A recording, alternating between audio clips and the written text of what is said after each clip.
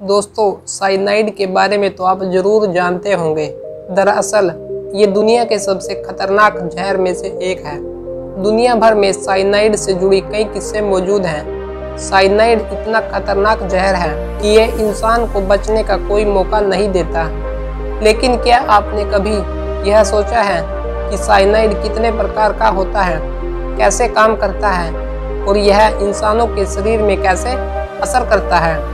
आज इस वीडियो में हम आपको साइनाइड से जुड़े कुछ ऐसे ही तथ्यों के बारे में बताएंगे, इसलिए वीडियो को पूरा जरूर देखिए। वीडियो को लाइक, दोस्तों के साथ शेयर और हमारे चैनल को सब्सक्राइब जरूर करें। क्या है साइनाइड?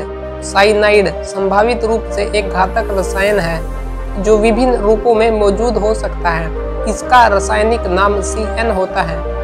इसमें एक कार्बन परमाणु एक नाइट्रोजन परमाणु से ट्रिपल बॉन्ड के द्वारा जुड़ा होता है। यह खतरनाक पदार्थ रंगहीन भी हो सकता है, जैसे हाइड्रोजन साइनाइड या साइनोजन क्लोराइड।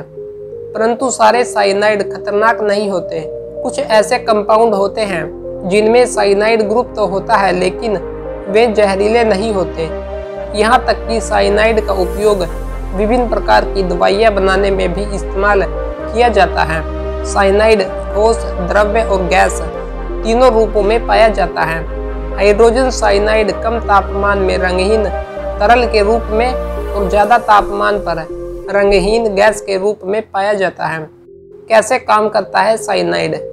साइनाइड दुनिया का सबसे घातक जहर माना जाता है। इससे होने वाली मौतों का लंबा इतिहास मौजूद है। साइनाइड हमारे शरीर में ऑक्सीजन की सप्लाई को बाधित कर देता है, लेकिन कुछ रेयर केस में इंसान कोमा में जा सकता है और उसकी मृत्यु भी हो सकती है। साइनाइड की थोड़ी सी मात्रा का सेवन करने पर चक्कर, सिर दर्द, उल्टी, पेट में दर्द और कमजोरी जैसी समस्याएं देखने को मिलती हैं। लेकिन सांस से लेने पर साइनाइड बहुत ज़्यादा खतरनाक साबित होता है, जिसमें इंसान की मौत 1 मिनट के भीतर हो सकती है। तकरीबन 1 मिलीग्राम से कम साइनाइड ज़्यादा खतरनाक नहीं होता, लेकिन 3 ग्राम से ज़्यादा होने पर तुरंत मौत हो सकती है। कहाँ पाया जाता है साइनाइड? शायद आप नहीं जानते होंगे।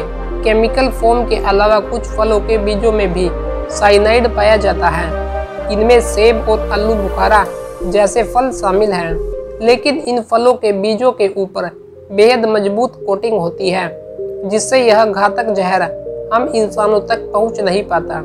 वैसे दोस्तों, साइनाइड का इस्तेमाल पेपर, कपड़े और प्लास्टिक को बनाने में व धातुओं की सफाई और इलेक्ट्रोप्लेटिंग में भी किया जाता है। लेकिन अगर यह गलत व्यक्तियों के हाथ में लग जाए तो किसी की जान भी ले सकता है। साइनाइड के बारे में कुछ रोचक तथ्य। साइनाइड कभी भी फूड चेन को आगे नहीं बढ़ा सकता।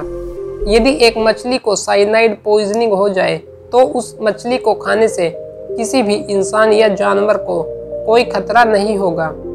इसके अलावा बीटल, तितली आदि कई तरह के कीड़े पाए जाते हैं जो साइनाइड निकालने के लिए जाने जाते हैं। दोस्तों, आपको साइनाइड से जुड़ी यह वीडियो अच्छी लगे तो कृपया हमारे चैनल वर्ल्ड ज्ञान फॉर यू को सब्सक्राइब करें। साथ ही वीडियो को लाइक करें, दोस्तों के साथ शेयर करें, ताकि हम आपके लिए वीडियोस बनाते रहें।